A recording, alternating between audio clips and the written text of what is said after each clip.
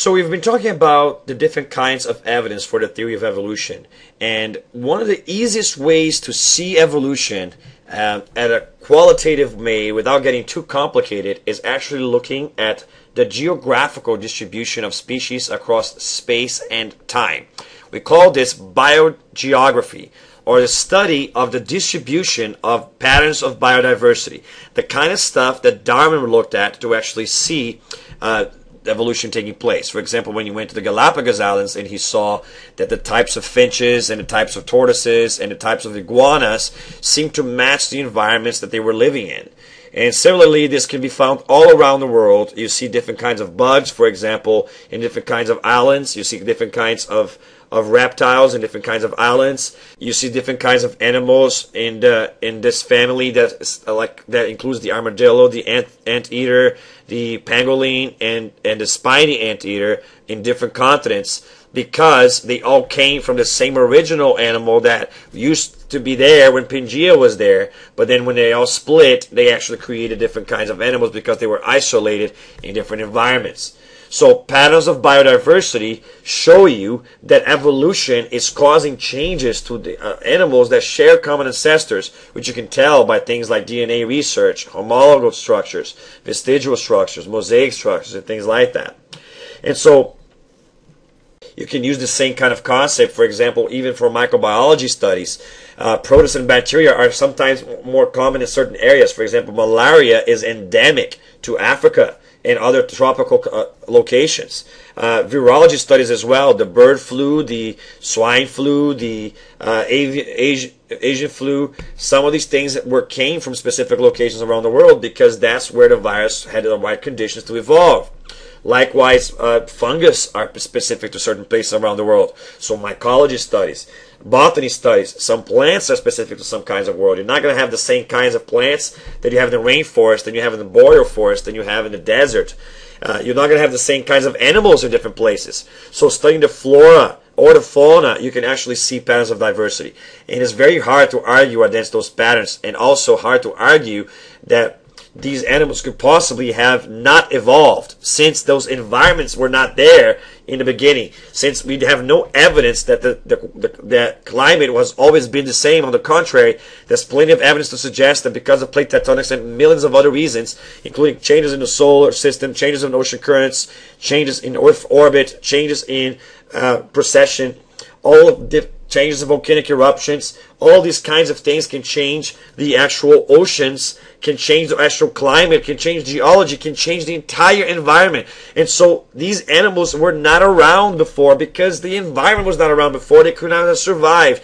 The tolerance levels would not allow them to live through the ice ages that the Earth went through. These animals evolved after this environment actually showed up.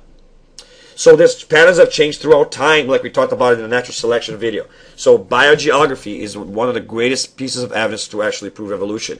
But if that's not enough for you, you can also look at actual evolution, and that's one to actually finish them all, to actually hit it in the, nip it in the butt. You know what I'm saying? And be like, after this, it's kind of hard to deny it. You can actually see evolution happening. Microevolution and even macroevolution, arguably, have been observed in the laboratory. Now, we're going to talk about macroevolution versus macroevolution in the last video of the lecture series, but for now, what I want you to know is microevolution is changes in the genetic composition of a population over time because of environmental pressures. Now, look at example here. You see that the HIV virus can adapt within a person to become resistant to medication. Now, the virus itself, one virus does not adapt. What it's doing is that future generations of the virus adapt to the medication and become immune to it, basically, all right? Or resistant to it. You're not really immune. But like, basically the drug no longer works on the virus. Why not? Because the virus mutated and it changed. It became more common because the viruses that were not immune or not resistant to the drug all died off, leaving behind only the resistant virus. That's evolution. And we actually seen plenty of examples of virus mutations. That's why you're going to get a vaccination for flu every year, because the virus for flu is an RNA virus that's constantly mutating. And so mutation of viruses proves that evolution actually happens. It's kind of small, Mr. Lima. Can you go bigger than that? To see me something a little bit bigger than that? Well, sure. Think about, for example, bacteria. A little bit bigger. You get a bunch of bacteria and you blast it with antibiotics.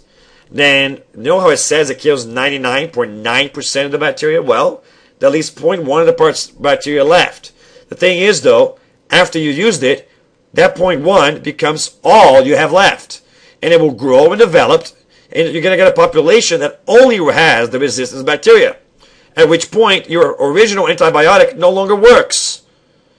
That seems like a pretty big deal to me. And in fact, if you go back to the beginning of the 20th century and you went to the hospital with some sort of infection, you got a penicillin shot, it will kill 90% of what was out there.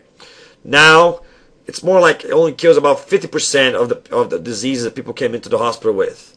What has happened in the last 50 years is that we have used penicillin so much that it's actually grown resistant strands of the bacteria that cause diseases. And so the more antibiotics we use, the more we actually cause our ultimate demise, because eventually all that's going to be left is bacteria which is resistant to those drugs, which adds pressure to scientists and doctors to actually find new kinds of antibacterial medicines to kill those resistant bacteria. And this is a serious problem for medicine. Likewise, when you actually spray pesticides, and you actually spray antibiotic-resistant foods, when you actually change your fertilizer, when you go to the hospital, when you eat different kinds of foods, and we are creating new kinds of antibodies in our body, new kinds of antibiotic regimens.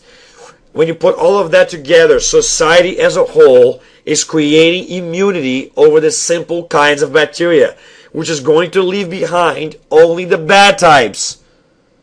And then we won't be able to defend ourselves against it. So it is possible that in a few hundred years, humanity is going to be in deep problems to kill these bacteria unless we can continue to advance in medicine to the point of finding cures for these things. One idea that people actually have is to stop using antimicrobial agents altogether.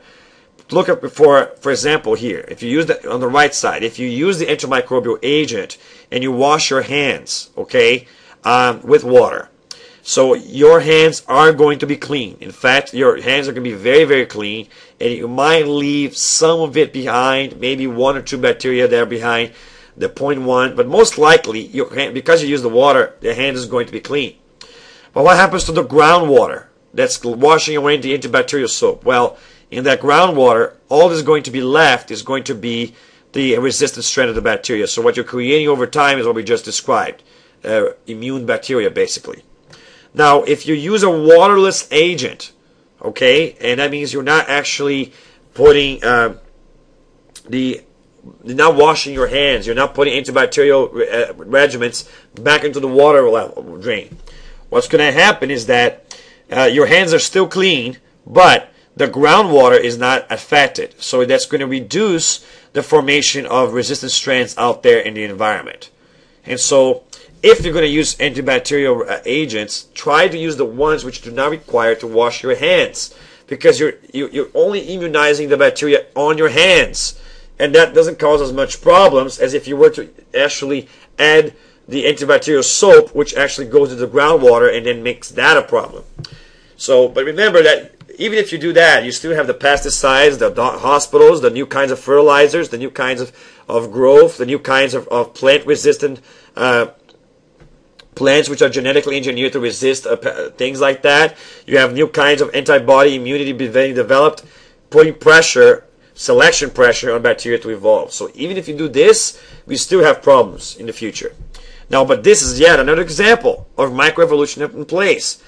It's evolution, people. There's no arguing that evolution happens because we've seen it. It's happening. Now, that might not be good enough for you. I need a bigger example, Mr. Lima. Fine, let's do a bigger example. So we did a real experiment here, and this has been done to actually prove that evolution can happen at the macro level.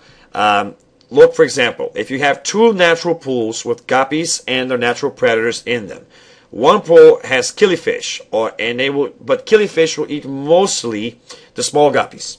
The other pool has pike cichlid fish, which eats mostly the large guppies. Okay, so while the pool up here is basically going to have larger guppies at sexual maturity. Why? Because all the small guppies will tend to die off, leaving only the guppies which are large to reproduce. So in this pool up here, pressure is going to create larger guppies. On this pool down here though, since all the large guppies get eaten, the small guppies are the only ones that survive to have children. And because of that, you're going to have basically more small guppies on this pool here on the bottom. Now that in itself is already a correlational study where you're seeing a correlation between the size of the predators and the change in the prey. Because you see the difference between the sizes in the natural pools. But to actually make this in the control experiment, if you were to fish out some of the guppies from the pool that's over here, that's going to have the small guppies, and you throw them to one of the pools up there where you're going to have the killifish, all right? But there was no guppies there originally. You're adding the guppies to the actual pool. And remember that killifish likes to eat those small guppies, right?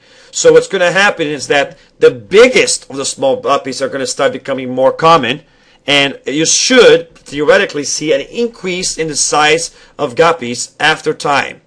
And that's exactly what happens. You see, the blue line here represents the original size of the guppies. By the way, female guppies are larger. That's why the female bars are bigger, okay? But either way, and that's, by the way, is an example of sexual selection. We'll talk about in the next chapter. Sometimes there's difference between the genders because of different selective pressures that exist between them.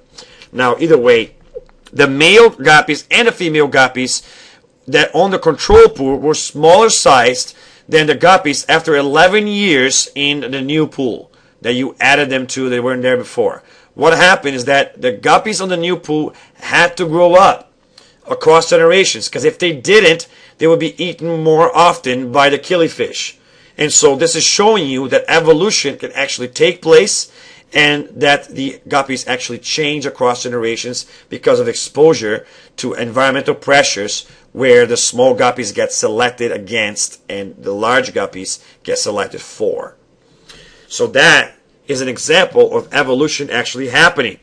And so it's really hard to argue against these things. And we did even more examples of this when we talked about the natural selection lecture, like the peppered moth example, like the pesticides with bugs. There's plenty of evidence of evolution actually happening. All right? We'll talk more about this on the next video. See you guys then.